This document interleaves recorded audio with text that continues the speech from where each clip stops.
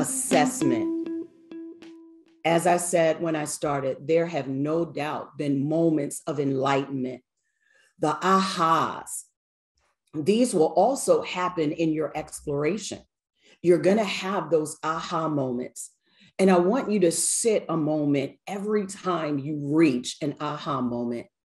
And then I have something for you to do. Take action. I want you to scrutinize every aha moment that you experience.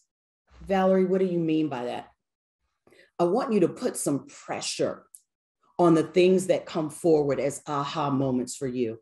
We heard Vaughn say, challenge ideas for timing, looking at those things. I want you to do the same thing with every aha moment that has come from these past 2 days, and also from your explore visualization.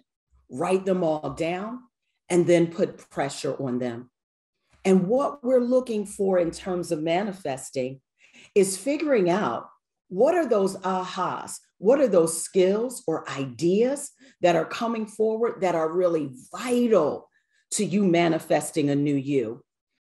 I also recognize from coaching that everybody can't necessarily do this by themselves. This is a struggle. They don't have the clarity around it yet.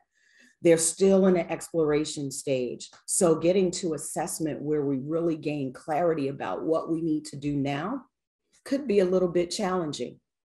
This is where coaching can come in and really be a fantastic partner for you to help you explore and assess what are the true aha moments, what are the true vital tasks and vital characteristics and aspects of you that you need to move forward.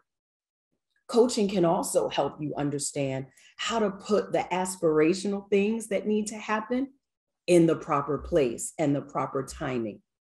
So consider that as you're doing an assessment. Do you need a partner to come alongside of you to help you work through that thinking about what is vital and what is aspirational?